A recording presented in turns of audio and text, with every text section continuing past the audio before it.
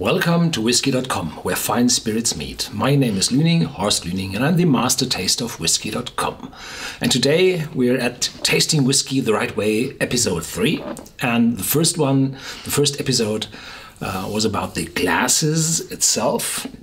The second one about the mood you should have to taste whiskey really good, not to become addicted to whiskey or alcohol at all. And today we really talk about whiskey and tasting whiskey, how I personally taste whiskey. Most people do not cane in or swing the glass and drink whiskey. Most of the people don't give themselves a shot of whiskey. Most will not use ice for our single malt whiskey. Most will use a tulip-shaped glass, as I showed in episode 1. The amount of whiskey is a good dram. That's enough for tasting whiskey. The glass you should choose about your imagination how strong the whiskey will be. The stronger, the bigger the glass, as I said in episode 1. The first you're doing is you do an optical assessment of the whiskey, whether it's dark, it's light, like this one, or dark as sherry, cask matured whiskey, like this Bowmore 18 years old, or this Penrhyn's 1999, which is quite light and matured in a refill cask. You wet the inner surface of the glass to have a bigger surface from which aromas are able to evaporate. So you have a relatively small surface on the liquid in the glass. And if you roll the glass and wet the inner side of the glass, then you multiply the surface from which the aromas are able to evaporate. That's the reason why I always roll the glass in my hand and wetting the inner surface of the glass. Wonderful. The other way is to shake the glass. Some people say, well, that's not good. It's too disturbing the whiskey. Well, it depends. When I have a strong whiskey in terms of ABV, a lot of alcohol in it, then I shake the glass so that the first strong alcohol fades away, and then I roll the glass and have my sniff. After the rolling, you see those, probably not. You see those legs, those drop running down the inside of the glass. They are called church windows. Those legs remind me of, or the connoisseur of, those Gothic classical window shapes inside those French cathedrals, like this. So they are the church windows, or the legs, and they show the viscosity, the physical property of the whiskey, and the viscosity. And the more legs you see, the more viscose the whiskey is. And this depends, not of the age of the whiskey, but primarily from the ABV. Whiskey is primarily a mixture of alcohol and water, 98%, something like this. And the highest viscosity is around 43 to 46% ABV. It's just a physical thing in a whiskey, and because most of the whiskeys have 40% ABV for the mass market, the better ones have 43 or 46, and then you see those legs and say, well, it's a better whiskey. There is an influence of the oils in the whiskey, which are driven over by distillation. Some people say, oh, there's fusel oils. Others say it's aromas, taste substances. And these oils also give a little bit of viscosity to the mixture of water and whiskey. Then that's it with the optical assessment, and we go over to nosing. You see myself swinging the glass from one side of the nose to the other side of the nose? This is because most people in the world have different sizes of their nose tubes. One is bigger than the other. Your ear, nose, and throat specialist, your doctor, will say, well, we correct that for having it exactly the same, to move it to the middle. Well, they might have a little bit too much of urge for money, but different sizes lead to different speeds of the air inside the tube.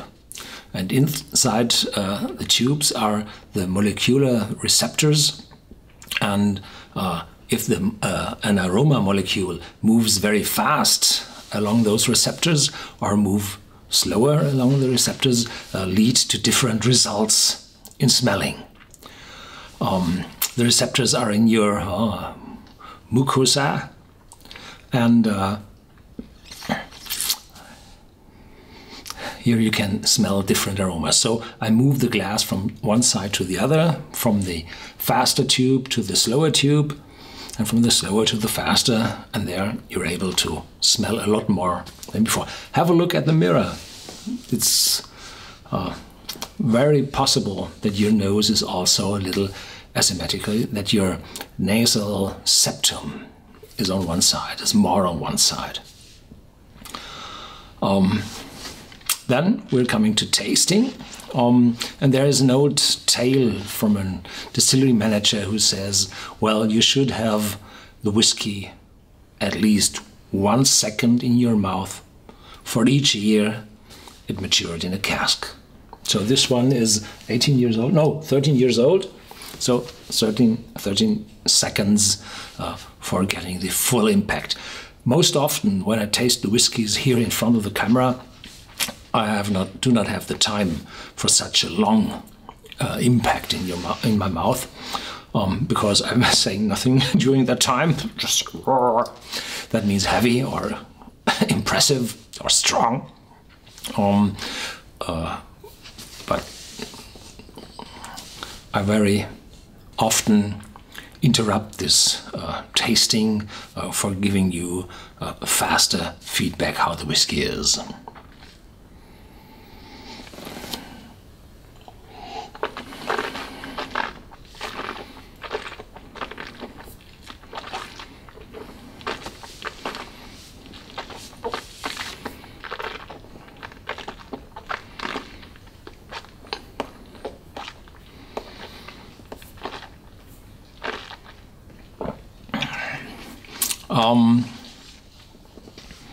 There's a different, it's different how you taste the whiskey on your tongue, at the roof of your mouth, the palate, the palatine, and in the back. It's completely described with the mouthfeel. There's mouth-watering effects for a certain type of whiskies. There's a production of saliva in your mouth, so that you sometimes have to gulp a second time to get rid of it. And all this is the sensoric feeling in your mouth. There's some people say they are chewing the whiskey, as I did before. This leads to a complete coverage of the inside of your mouth.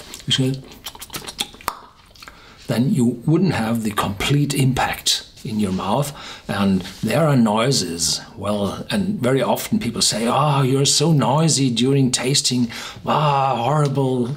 Can you leave that out?" No, I can't. This is really important, and those noises come with the mouthfeel. That's important. If you can't turn down the volume about 10-15 seconds, then it's gone. Well, that's it. If you swallow, how long does the whiskey last? How deep will be the warmth down to your stomach? All those feelings during swallowing. And if you have swallowed the whiskey, then the aromas come back upward from the back of your palate to the front and in the nose, from the back in your nose. And this is really important. There has been a scientific investigation from the University of Dresden, and they found out that the aromas coming from the back are more rewarding than the ones coming from the front. This goes back to the evolutionary times of Homo sapiens, where, well, you have to reward yourself when you had good food. So swallowing food will lead to satisfactory aroma, satisfactory mind, satisfying aroma. So when you smell a second time on your glass and the aroma has already come back into your nose, then it's more rewarding, more demanding, because in former times, in the Stone Age, when you found food, it was important for survival. And this is very important. Don't swallow bad whiskey. If you don't like the whiskey, spoil it. If you swallow bad whiskey, you will get a satisfying mood about this whiskey. Really.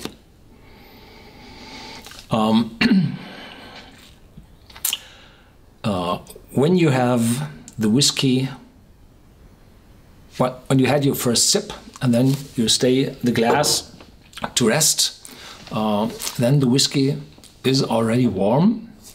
The aromas rise up from the whiskey, and after several quarters of an hour, the whiskey will be exhausted. So it might be a good idea. There are some glass lids available on the market where you can cover your glass with, and then you can have your whiskey longer beside you without tasting and swallowing it, drinking it. Never use drinking. Tasting it. So the lids help you to preserve the aroma inside the glass. The next morning, when you have finished your whiskey in the evening, then the rest of the liquid evaporates, and then have a sniff in the next morning. You will find completely different aromas in whiskey, as with the Ardbeg 10. Very strong, intense, peaty. And the next morning, it's sweet. It's really sweet. And once you've nosed this sweet aroma from the Ardbeg, and you come back the next time to your bottle of Ardbeg 10, and you sniff on your glass, you will find the sweetness below the smoky character. Yeah, that's it for the tasting. I have to note that over the summer 2014, we will convert our bottle database here on Whisky.com with several thousand of single malt and other whiskies, so that you can add your own feelings about the bottle into, or in addition to, those pictures and descriptions of those bottles, and you can hold your own whiskey collection online and have a rating from 1 to 5 stars, and add your verbal description, tasting reminders of this whiskey online. So share your knowledge, your wisdom about the whiskey you had with the community. And as a reward, you're able to see all those